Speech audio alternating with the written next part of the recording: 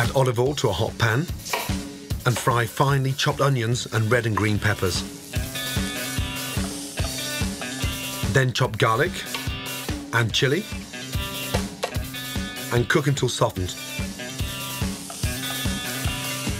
Chilies work brilliantly with eggs, giving the dish a lovely hot kick. Next, add fresh chopped tomatoes, then cumin seeds, and fry until the seeds are fragrant and the tomatoes are lovely and soft. Season. Next, make wells in your spicy sauce and crack in your eggs.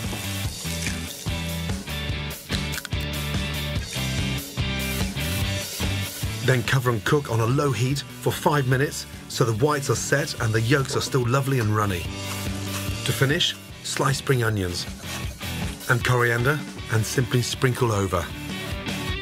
Fresh, spicy and deliciously different, easy North African eggs, ready in under 20 minutes. A dish worth getting up late for.